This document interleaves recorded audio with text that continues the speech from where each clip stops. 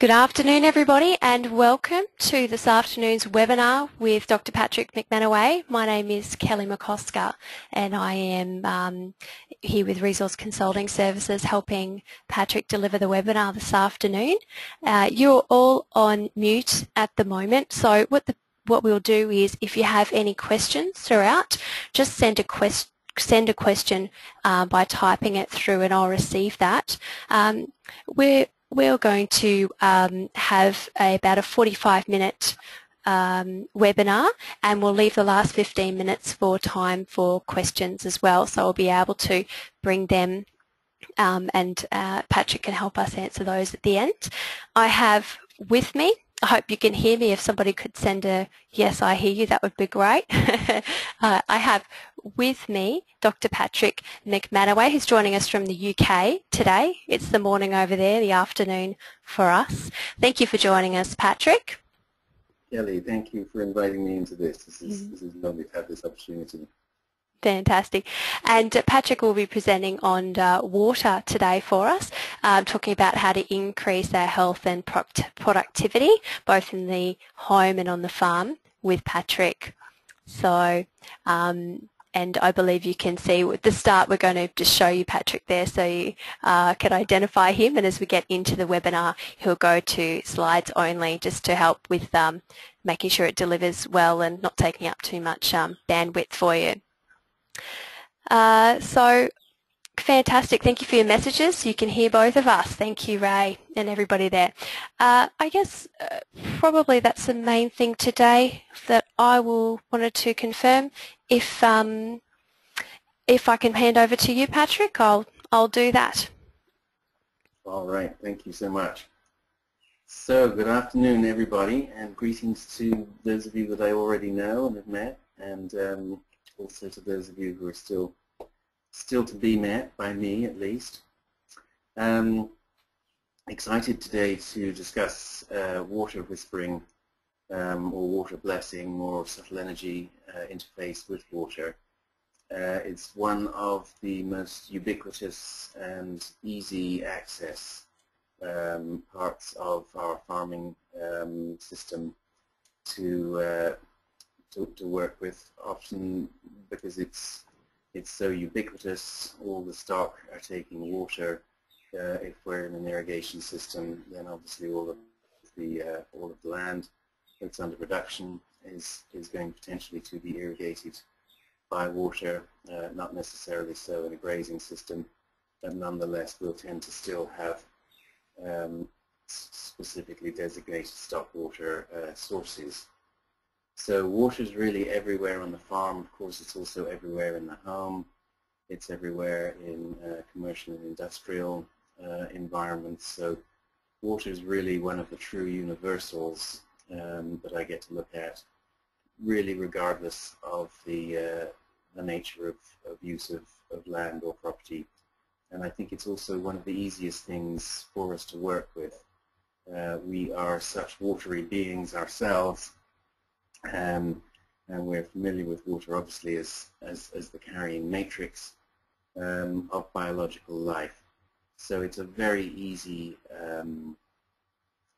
substance or target point for our focus, even when we're beginning in this work, and certainly as we progress with skill and experience, often tend to come back to water as one of the most useful and high leverage things to look at when we're working with subtle energies.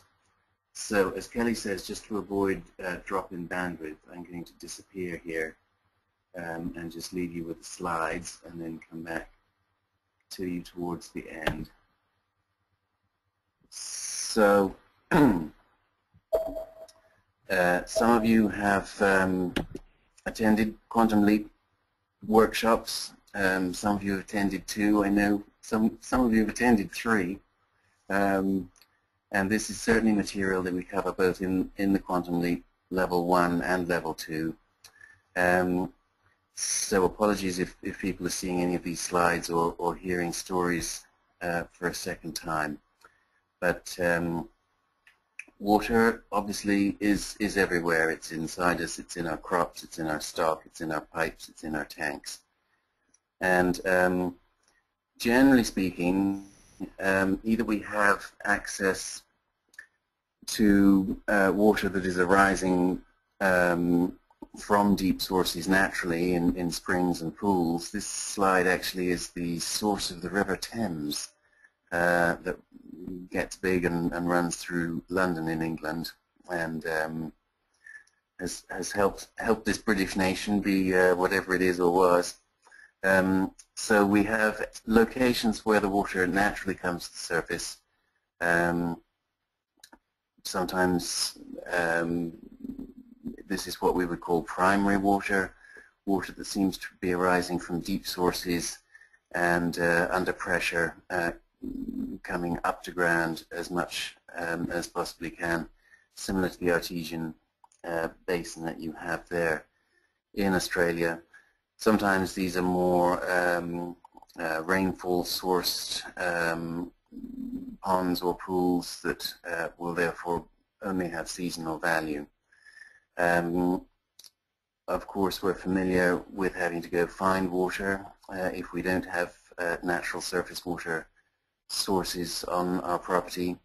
And then I know a number of you will wisely call in a dowser to have a look-see where that might be. Dowsing for water as well as dowsing for minerals is one of the oldest documented and most widely used techniques for finding water and applications for dowsing. Certainly I've had a look at a number of properties looking for water and spotting wells, both in Australia and around elsewhere. That's certainly one of the things that people know dowsers for and want them to come and do. And then following the dowser, much more sophisticated equipment gets involved, at the end of which hopefully we have a well. I haven't yet seen an Australian farm with a bucket like this. More typically we're looking, of course, at modern pumping technology. But either way, we need the water, and the dowsing can find us the water and direct us both to the flow rate available to recover following a drill, as well as indicate the quality of water that we'll access and the depth that we'll have to go. So stories relating to water, there's a couple of different angles to working with water, maybe 3 angles. The first thing that I want to discuss is just the generic blessing of water. And blessing, in my understanding, in my terminology, is where we confer in a very positively expressive fashion an unconditional love towards a thing. It's unconditional positive witness, it's appreciation, it's gratitude, a deep sense of love, for some of us perhaps a deep sense of reverence, but an unconditional witness of that. Once we add condition, once we add specific intention to our desire or to our projection of our mind, then we're doing something more specific. We're introducing our own agenda. We're making a request for a particular outcome. And those are often highly desirable and fully legitimate. And the techniques for carefully worded and accurately placed intention is certainly something that we spend a lot of time on during the Quantum Leap programs, because that's really, we're learning how to use the power and capacity of our mind as a freebie, much like sunlight in an agricultural or other system. So the blessing of water is an ancient and perhaps universal practice. We're seeing here an African environment here. We've got a new well that's been put in, and a very simple ceremony of blessing is happening here. This is a little more dramatic and evocative, perhaps. I only have 25 kilograms of luggage when I travel around to Australia, so generally leave the robes behind. Although, in all honesty, robes not necessary. But around the world, we find a very strong tradition of water blessing, and the water absorbs whatever it's exposed to. We know it as a solvent. It absorbs, obviously, chemical and physical substance. But water is receptive to the vibrations and frequencies that we project from our minds when we do that. What we're seeing here, a familiar slide to those of you who've studied with me already, the basic Schumann resonance, this vibration of 7.83 cycles per second, or hertz. This is the background frequency that is loudest in the natural frequency set on our planet. Our atmosphere is full of this resonance, and it's the midpoint exactly of the 4 octaves that our brains cycle over. So this is a sort of carrier wave with which we can interface with our environment. Waves and frequencies that we generate inside of our brain then project outside, no particular limit in time and space. These are electromagnetic resonances, just the same as sunlight, just the same as radio or microwave. They'll certainly carry as far as any object within your visual focus, and with a little practice you can project your resonance to anything that you can hold clearly in your mind. So when we're blessing aware of on that, in our heart is love. Excuse me, Patrick. Patrick, just to interrupt you, just didn't catch that last 10 to 15 seconds. It broke up a bit there. Oh, thank you. Yeah. So just reviewing, speaking to a simple practice here of holding our focus on the object of our projected intention here, in this case our water source, and then filling our heart with as much love as we can and letting that move out towards the subject of our focus, just as we would with a child or a close friend or family member. Really projecting our unconditional love strongly to the focal point. Again, this is a slide that people who've studied with me will be quite familiar, but it's one that shows how there are literally different frequency signatures or wave shapes for the different emotions that people experience and project. And that wave shape at the bottom, the one that's related to the golden ratio, is the love wave, is the one that we're looking for in this particular regard.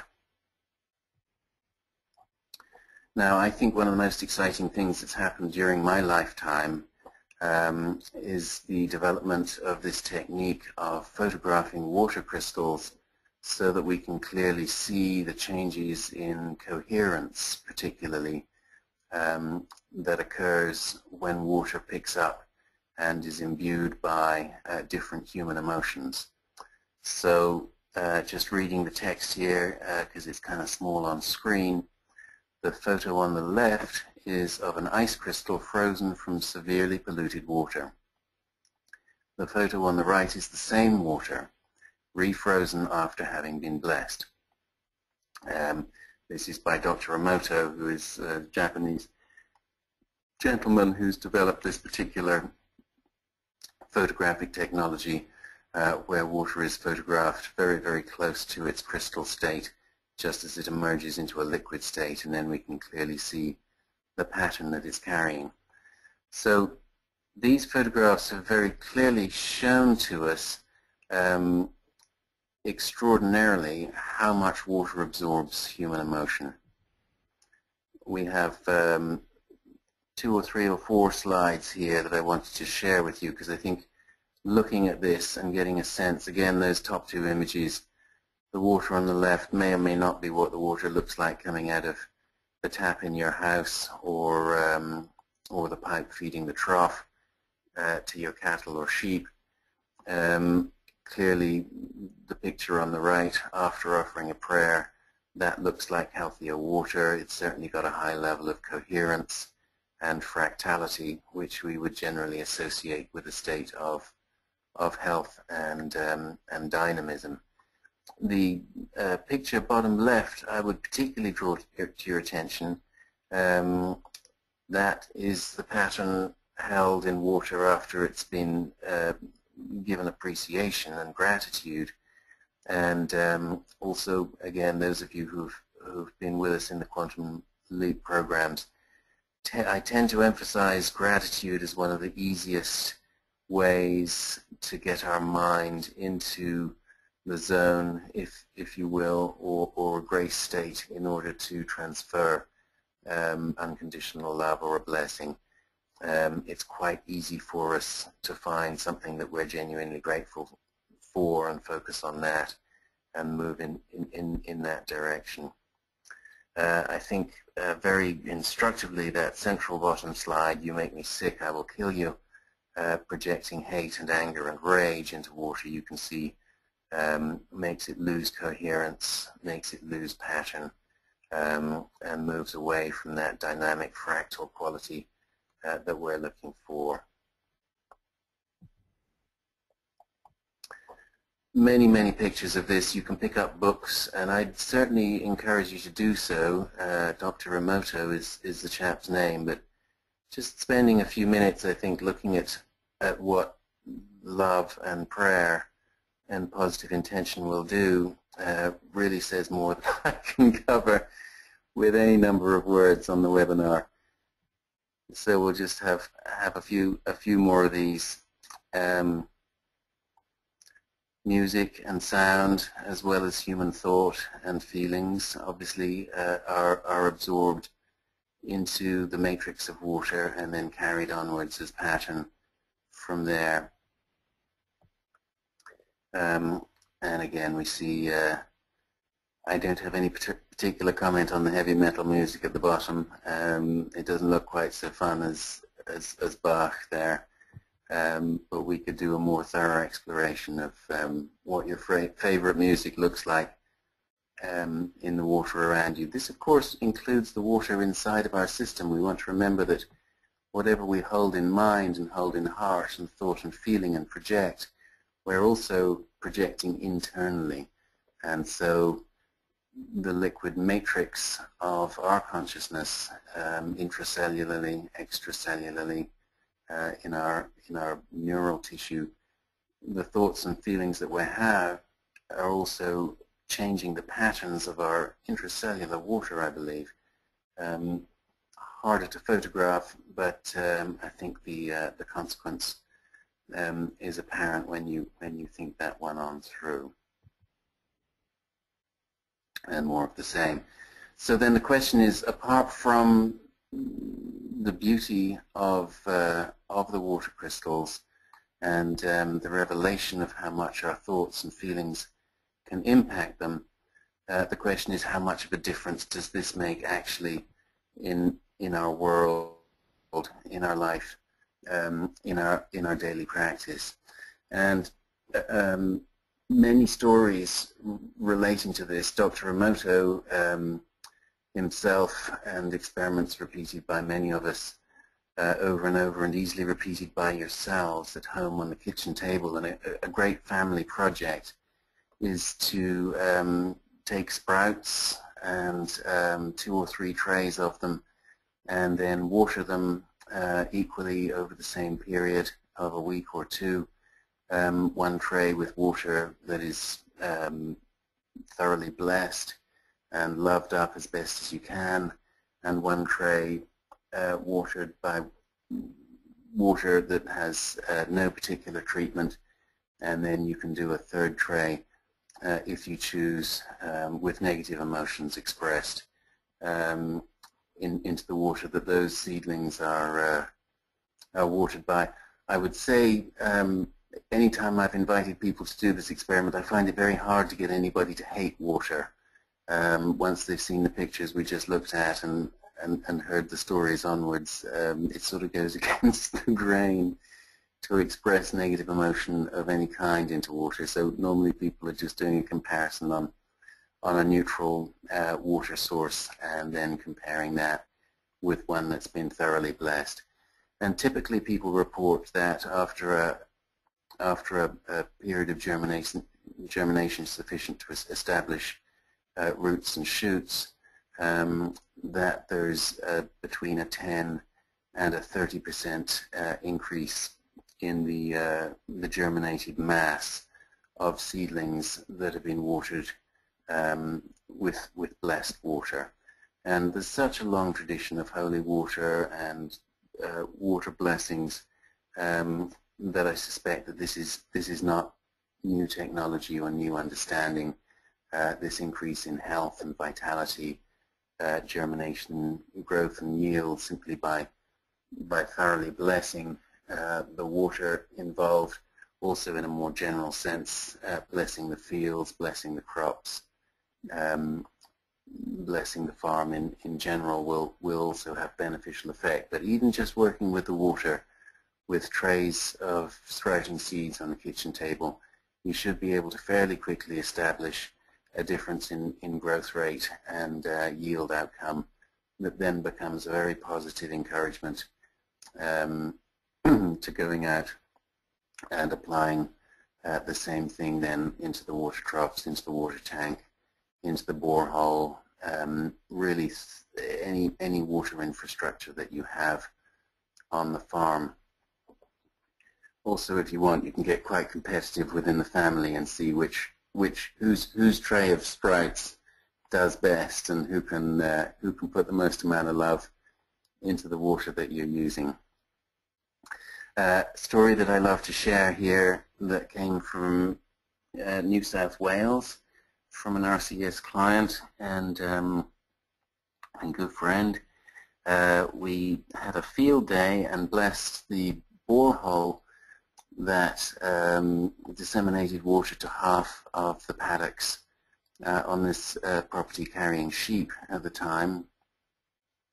The other half of the paddocks, the water source was dams, is dams in those fields, and gentlemen concerned had observed that the sheep had a slight preference towards trough water over dam water, not greatly, but slightly and noticeably. And so during this field day, one of the things we did was give a thorough blessing to the borehole, and we did a before taste and we did an after taste, and we were all quite convinced that the water tasted significantly improved to us, to our palate, in terms of flavor and texture also. And so we were pleased with ourselves on that account. But then subsequently, news was that the sheep started immediately to show an extraordinary preference for this now blessed water that was coming into their troughs, and that when let out of a dam watered field and into a trough watered field, the mob would gallop, would run up to 1.2 kilometers straight to the trough to get access to that water there. And this continued apparently for about 6 months until I got back to the farm for a review visit, on which occasion we blessed all of the dams, and at that point the sheep went back to showing little preference and not running to troughs, not running to dams, more or less equally happy with each source. So there's no doubt that your stock can pick up the difference, and we're developing a baselining measurement of how well you can bless water within the RCS program as to how fast you can get sheep to run ultimately to the trough. So we would be looking for increased stock health, increased stock water take up. We would hope and aspire certainly that would spill over into general health, weight gain, and also increases in fertility if all of the system is working well. So we can imprint water with our love and bless it in this way. I'd also like to move on while we have time here to a couple of other issues with water. Now, one is that as well as absorbing our human energy extraordinarily, and this is certainly one of the things that has reshuffled my beliefs and experience around the world, about the world, is the capacity of water to actually respond to human intention as an elemental force, as a consciousness of its own. And what I would share in that regard, my first experience personally with this was of a shallow spring in the woods, much like the one that we're seeing in the slide here, that was feeding a friend's house in Vermont and that went dry during a drought a number of years ago. And the location of this person's home and the location particularly of the spring source meant that it was going to be very, very difficult to establish another source of water, no real access for a drilling rig, and no obvious opportunity to tap into other water sources. So she'd asked me to come and look at this, and I went and looked, and there was a dry hole where once the water had been. And I was inspired when tuning into the situation to pray and bless and sing to the water, or to the spirit of the spring, the spirit of the water, even though the water apparently and clearly at the time was not there. So I did that, and nobody was looking, so I didn't care too much. But then I heard within 24 hours the water would come back into the spring without any rain event. And I thought that that was cool, and I also thought that was a bit amazing, because we're taught in high school physics, at least where I went to high school, that water has an exclusively gravitational motion, and they didn't mention water changing its course underground or somehow moving against gravity or redirecting itself to fill up a dry hole that had once carried water before. So I was most amazed with this, and I was encouraged to try the same thing on a second similar shallow spring that had gone dry, and sure enough the same thing happened. After a cycle of prayer and blessing, the water came back and filled up the spring again. And then within days, this was all very remarkable for me at the time, I was visiting another client to do unrelated work, but she said over a cup of tea at the end of the consult is, by the way, I had this most extraordinary experience. My spring went dry, and I was moved to sing to it, and the water came back into it. And so from my own experience and direct contact with clients who tried the same, I realized that water could and would, in fact, respond directly to our requests.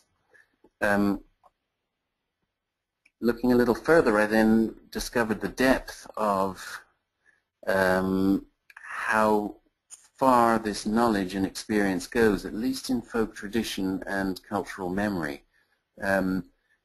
In England, we have what are called well dressing ceremonies, and I think back in the day they were universal.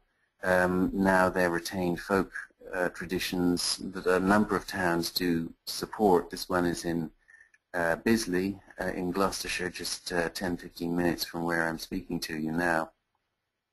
And they have annual ceremonies where they garland their wells and springs with flowers, sometimes simple and elegant, like this one. Sometimes, as with this, these guys are going to dance the maypole, I think, around their fountain. Some of them extraordinarily lavish, and the whole town and the kids go to great lengths to create garlands and floats and displays, mostly using flowers. It seems to be the tradition. And they have dance, and they have song, and they have prayer, and they have blessing. And this is a once-a-year ritual in these traditional townships. And so the water is getting reaffirmed, the relationship with water is getting reaffirmed, and the water is being re-blessed, as it were, on an annual basis. And with the knowledge now that we have of how the crystalline structure changes with human love and emotion, as well as how water can actually move itself towards us by our request, this suddenly looks like a very profound technology rather than a naive superstition. And so I think I would just mention in that regard that most of the folk traditions, and I think most of our traditional religious ritual, has its origin in very practical applications in agriculture, particularly of the consequence of human love and prayer, and the knowledge of the consequences of that, and then the embodiment into routine practice to ensure, in this case, that the water will come, and that the water that comes will be healthy and support our lives in every way. This is the third point that I wanted to make about water, is that we've talked about blessing it in a very unconditionally loving way. We've talked about making requests to it and having it respond to us, apparently from its own volition in some mysterious and miraculous fashion. But we can also put very specific intention into water, declared intention for some specific and particular outcome of desire. And I would always start by blessing unconditionally and using that as a carrier wave, as it were, and establishing rapport and getting coherence into the water. But then once that's established, I think we can direct very particular and specific intention as an informational package, perhaps, into the water on top of what we've already done. And an example that I have from my own personal experience is working to increase potato yield using water as a medium to carry the particular intentions around the potato produce. I would just warn those people considering trying this for themselves that you may encounter transportation and storage problems with your crops if you are successful in this way. So, but specifically what we did, we inventoried a list of all of the things that we thought would be happy for a potato. Potatoes are one of our highest value crops in the UK, and so there's a lot of attention given to the potato harvest, even above grain and cereal crops.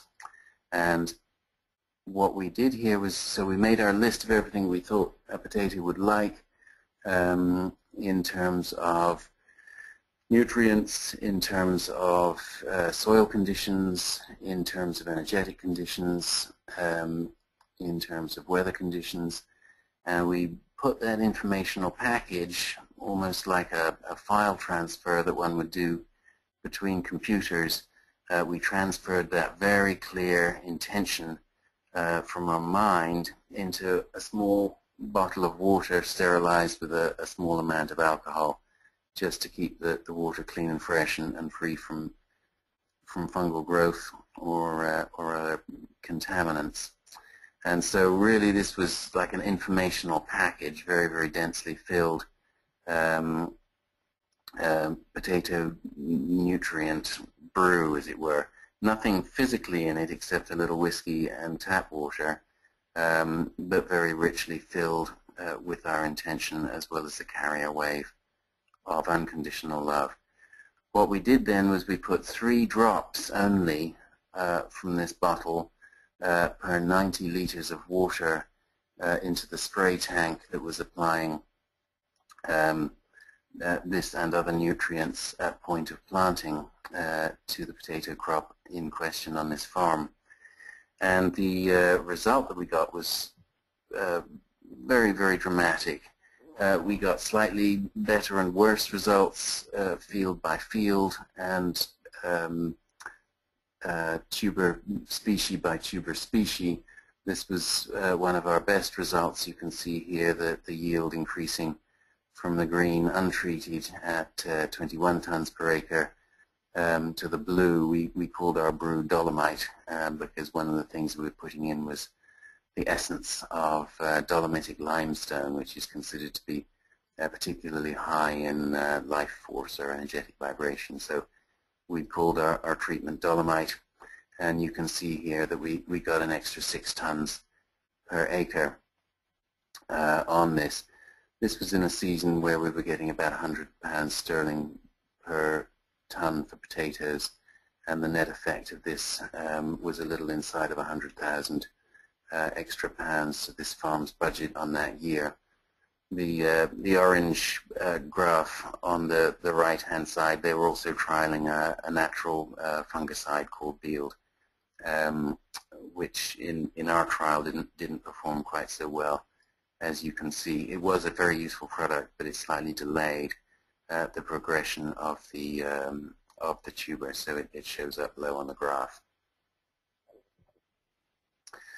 We put the field agronomist who was working with the farm was very intrigued with what we'd done and managed to get us included into the national trial, Potatoes in Practice,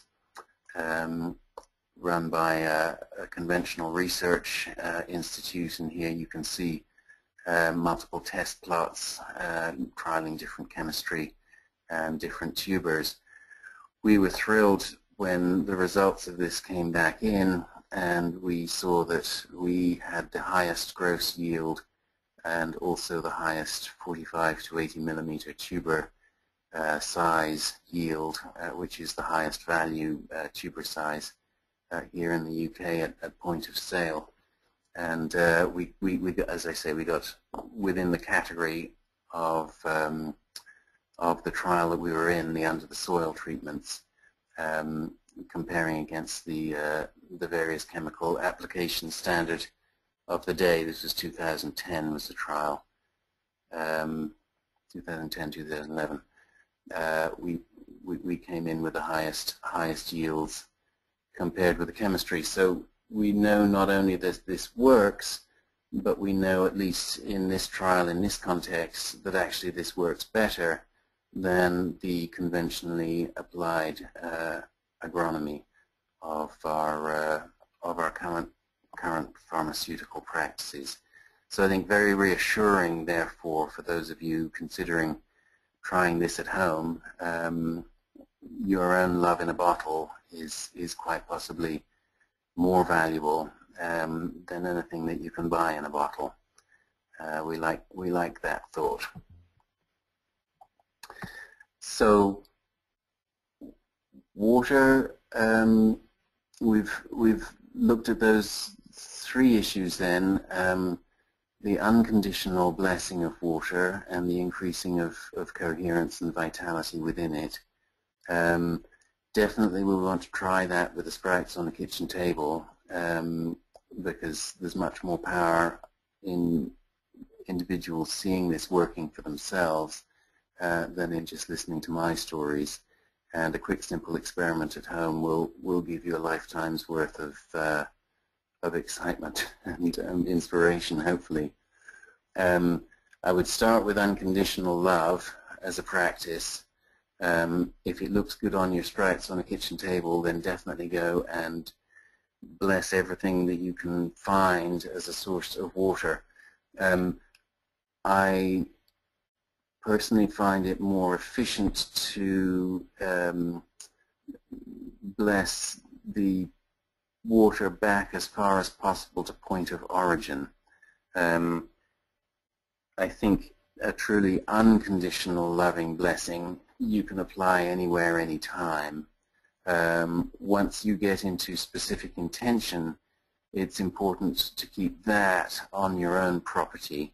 The ethics around working with subtle energies are that we're not allowed to do anything that compromises another person's free will.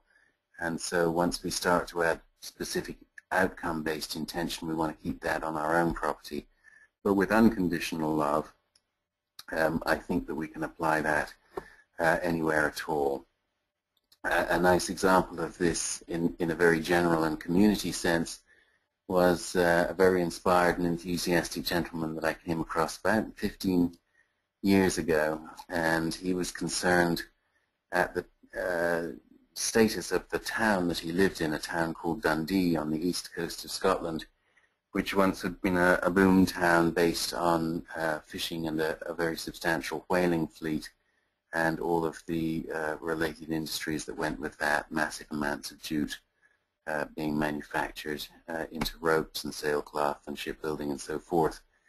And when whaling had gone out, then pretty much the economic engine of this town had died, and it had gone into great social decline as well as economic decline, and was considered a bit of an armpit of the area. And so this gentleman wanted to see what he could do with the tools at hand for himself. And his technique was to bless small pebbles very, very thoroughly. And once he blessed his pebbles, he solemnly went around, and it took him 2 or 3 months, I think, to get to all the different locations. He went around all of the water sources, springs and ponds, and places where snow melted in mountains, and he distributed his little pebbles in all of these locations. And he was convinced that by the end of the time that he'd done this, that holy water was coming out of everybody's tap in downtown Dundee. And I can't say directly how much of an effect it made, but the truth is that Dundee has in fact made an extraordinary economic recovery and is now quite a thriving little boomtown. The government gave great tax incentives to move new industry there also, and so there's lots of things in the 3D and social and economic environment that are supported also. But I always wonder how much of a difference actually, right at the beginning of the recovery, this basic blessing of the town's water and the water in and under the town and everything that everybody was drinking. Perhaps they were having holy cups of tea and getting thoroughly inspired as to how to bring their town back together. So I would say, in terms of application back at home, bless the sources of the water and maybe build that into the family culture as is traditional practice. Do something on an annual basis. Bless it at Christmas, or bless it on Dad's birthday, or bless it on the anniversary of purchasing a farm, or bless it on the first convenient day you don't have anything else to do. But do go ahead and bless it. You can bless the water in your teacup, or you can bless the borehole that feeds the whole farm, or maybe you can go and bless the reservoir that's sourcing water from your whole township. And as I say, I think as long as we stay with unconditional love, we can go and bless anything that we want. As soon as we add specific intention, we need to keep that on our own property. But in terms of the unconditional blessing, I think there can truly be an advantage to going after whatever you can identify as the ultimate source of your own water there, whether that's water that's going on crops or stock, or feeding your children, or feeding your industrial process. As I say, domestic, commercial, industrial, agricultural. We use water all the time for everything, and particularly, of course, including for ourselves. So that was what I wanted to share. As I said earlier, we definitely cover this material in both the level 1 and level 2 Quantum Leap programs. It's an easy one to access, and we get some great stories coming back. Algae disappearing from water troughs after adding drops of water. We generally go home with a bottle of blessed water at the end of both level 1 and level 2 that we've had the whole group actively energize. And yeah, as I say, we do get some great stories back as to what happened on the farm when it got put into the trough or added to the storage tank or just dropped into a liquid spray that was otherwise going onto a crop. So I'll stop talking there. I think we've been going about 45 minutes. Thank you, Patrick. We've got some questions, and we'll hear back from Kelly here. Yes, thank you very much. That was fantastic. I see you again there on the screen. Great. We do have a number of questions that have come up throughout, and we'll go to some of those now. We've got Kelly in New South Wales was wondering whether there's a difference that can be created by animals in water. For example, there's a trough in the yards that has stressed animals around it compared to a trough in a paddock or field that has content animals using it, and can that difference be created by the animals? Oh, that's a great question. I would assume that it can. I think perhaps I haven't considered that angle before. I would love to get Dr. Emoto to tell us whether a stressed animal would have a negative impact on the water. I would assume it would. And perhaps, a bit further on that. Yeah, because Kelly's mentioned that they have got a trough in the yards that's never clear, and yet there are all the other paddock troughs are clear, and it's the same water source. So she's trying to sort of work through that. If I was there and looking at it, I think I would first look for other sources of energetic contamination than the animals. Anything's possible. As I say, I haven't considered that directly, but I would say I don't normally pick up animals as a source of negative vibration into the landscape. They seem to me more to reflect what's present atmospherically. So if the animals are stressed in the yard and the water is not in good shape, I would bless the yard. And if I was personally on the job, I would look for sources of stress or disharmony in the landscape, whether there's residual human energy, whether there's some kind of trauma pattern that's gotten established into the landscape that's both spoiling the water quality and stressing the animals. That would be my assumption, but obviously without being on my location I couldn't say. But I would, Kelly at home, just try blessing everything, and if the animals de-stress and the water clears, then you'll know you've done a good job and hit home with that. Thank you, Patrick. Nathan is wondering, out of interest, what song you sing when you're blessing water sources. Well, that's proprietary knowledge, of course. No, honestly, what I do is I open my mouth and connect to my heart and let out whatever joyous noise comes forth.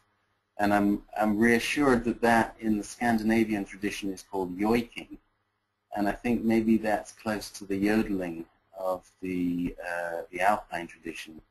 But what yoiking is a tuning into the landscape and then a singing of the landscape through the human voice. So it can sound very chaotic. It can be a simple chant or a repetitive series of notes. Probably not something that we would be publishing for mainstream consumption or putting into the Eurovision Song Contest. but really it's just a vocalization of one's feelings and an expression of one's rapport with landscape. So it really doesn't matter what it sounds like, I believe. It's just it's a moving of energy through the human voice. Thank you. Yeah. Also, one of our participants is wondering whether you've had anything to do with biodynamics and the stirring of water to create vortexes before using it to put biodynamic preparations out. Yes, excellent question again. I think this is exactly what is happening with the preparation of the biodynamic applications, and the prolonged nature of the stirring gives us plenty of time really to enter into a meditative state and get a very, very deep rapport personally with the liquid as we stir. And clearly in that regard, with the biodynamic preps, we're not only being unconditionally loving, but we are deliberately channeling specific cosmic forces into the water, into the liquid medium, slightly differently depending on which preparation is being created. But there, I think, a very nice example of both an unconditional love and time with human attention, and a clear and specific idea about what that preparation is going to have particular use and value for. So I think that's a perfect example of exactly the matter in hand. Right. Thank you. And Hogs in Victoria. Thank you, Patrick. Hogs in Victoria was wondering whether running water through a magnetic field and returning the water to a magnetic charge is of benefit to us. Does it improve the quality of the water, or do we simply need to bless it? I think that different situations probably call forth different applications. I know there's huge benefits with running water through magnetic fields in terms of solubilizing mineral content and avoiding the buildup of scale in water systems. So I've seen a lot of people with magnets on water sources and very happy with them. The other thing that's just come onto the market last year is a radio frequency device that can be attached like a magnet clamped around a hose, and that's been developed in Ireland and now brought onto commercial market, and almost identical to the results that I've seen with water blessing. They're getting increased yields. I'm not greatly excited by that exclusively because they're using a single frequency, whereas I think the human mind can generate a very complex and rich frequency set. But I'm excited that the science is showing that pure frequency, when put into water, does have this beneficial effect. I can't remember what frequency they've used, but you'll find that quickly and easily if you look that up. To say, I think the human mind can do a better job than that. But in terms of either or, I think different situations call for different applications, and I would always base practical decisions on practical results. It's easy to bless the water. If that gives you the result that you need, then you're in good shape. If the magnets give you an extra hand with a job, that's great, or they may do something that you don't want to have to be concerned with. I certainly wouldn't think either or, but see what's most beneficial, either on its own or in combination, and go with that, I think. Thanks, Patrick. A couple of questions around rain. Somebody was wondering, can you bless rain and inject a mental picture of what the grass requires as the rain falls and perhaps get a better response from the rain? I love these questions.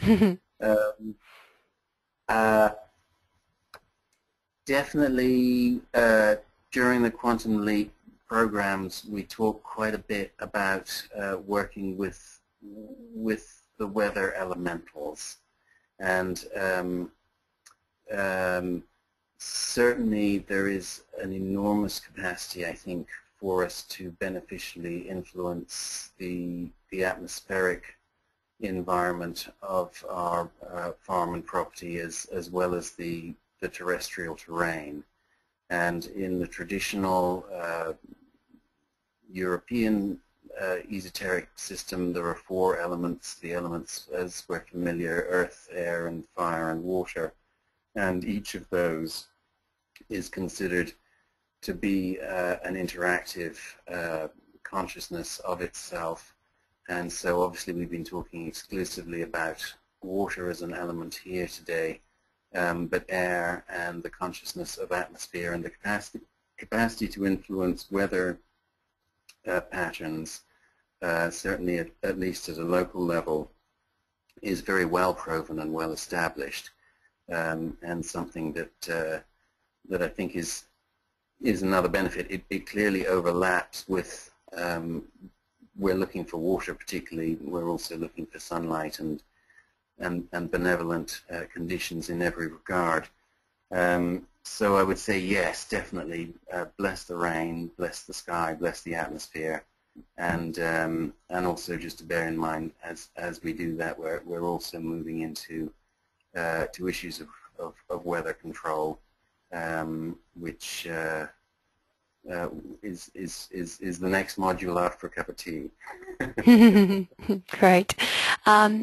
And also Hoax is asking, where we're using rainwater, do we bless the tanks that the water is stored in? Yeah, great question.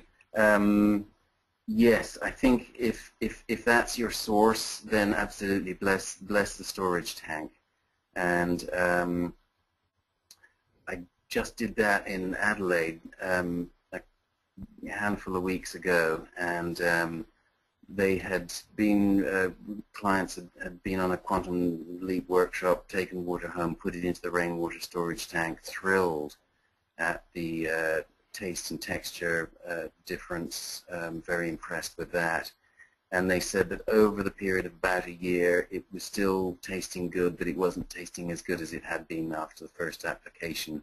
And they'd been holding off reapplying until I got there so that we could have it as a trial on a field day, which we had there. And we went ahead and blessed the rainwater tank again. And one of the nicest things of the day was a master sommelier turned wine grower was there with us, and he was able to give us a full wine speak description of the before and after blessing, taste, flavor, and nose and texture of the water. But absolutely, that was blessing a rainwater catchment tank. And so probably in that situation, as I suspect with all, it's good to think of this as something that we do either daily or monthly or yearly or any time we think about it, rather than just as a one-off and assume that it's going to be good forever. Thank you. We've run out of time for more questions, but what I might do, Patrick, is send you one or two that I have that we didn't get to answer, so we can get those answers to those people, if that's all right, so we can finish on time today. Yeah. Thank you so much, everybody, for joining us today. We've got people right now with us from Western Australia, Victoria, Queensland, and New South Wales, so that's fantastic. The questions have been great, and we really appreciate, Patrick, you taking time to enlighten us and give us some really helpful learnings and information about the blessing of water. There's applications with germination, fertility, yield, and its capacity to respond to human intention. So that's been really wonderful. I'll just mention to everyone while we're together that the early bird for Quantum Leap Level 2 closes tomorrow at 5 o'clock, and Patrick's coming back to join us in Australia next month, and he'll be delivering level 2 workshops. So if you've already done that, there's a special repeat price, or if you've done level 1, come along to level 2. We've also, for those in the Stanthorpe area, got a little mini workshop on the morning of Saturday the 13th of September, and there'll be an email with that information on it going out to you shortly. I believe that's probably all. Thank you so much, Patrick, for joining us from the UK. Thank you. We look forward to having you back here next month. And again, thanks to everyone for participating and joining us today. Great. Getting some lovely thank you comments coming back, Patrick. So thank you everybody once again, and we'll be in touch. Thank you.